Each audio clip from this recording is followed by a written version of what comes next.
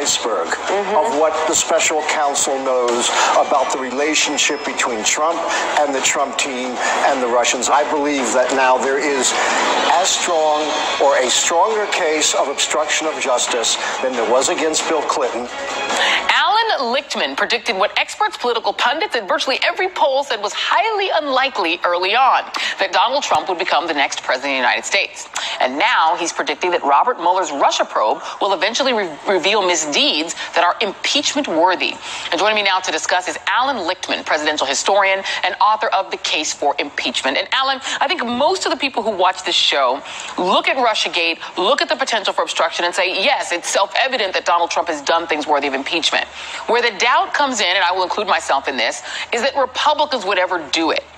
Are you saying that Donald Trump will do something so dastardly that Democrats win the House and they impeach him, or that this House could impeach him? I think either scenario is possible. I think that the special counsel is going to come up with information that shocks the world, that shocks the country.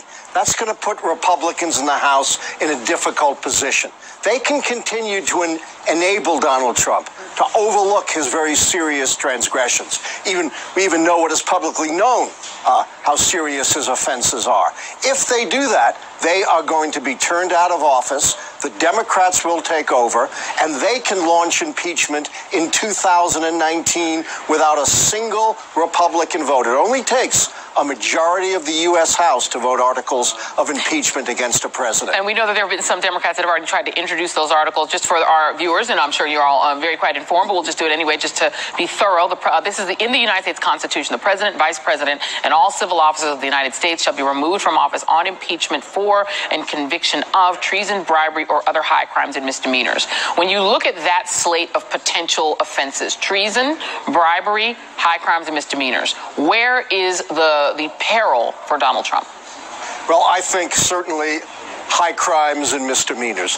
There is already, as I pointed out, as strong a case for obstruction of justice against Donald Trump as there was against Bill Clinton. And virtually every Republican in the House voted an article of obstruction against Bill Clinton. An article of obstruction was voted by the House Judiciary Committee against Richard Nixon for the same kinds of things that we've seen Donald Trump do. Interfere with an FBI investigation, try to corrupt and manipulate the institutions of our government.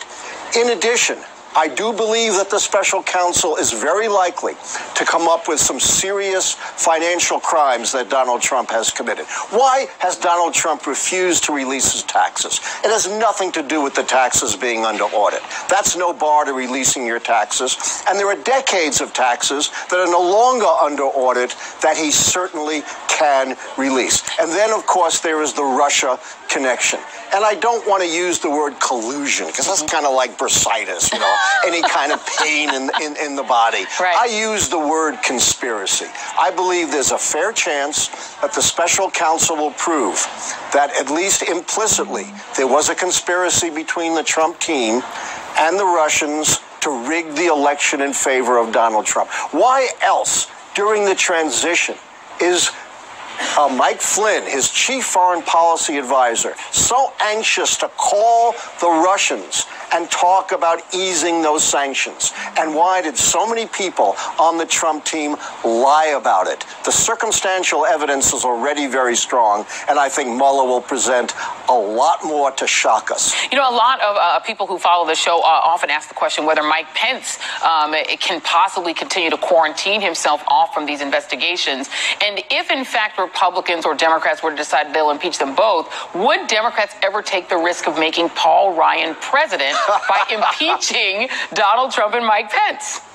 Well, that might be another reason why Republicans might go along. I think they'd much prefer Paul Ryan to Donald Trump and maybe Mike Pence. Yeah. You know, Mike Pence is either the most clueless person we've ever seen in politics, or is deeply involved because he's repeatedly lied to the American people over and over again. Alan Lichtman, I think you give a lot of people either hope or terror, because the idea of President Paul Ryan means bye-bye Social Security and Medicare.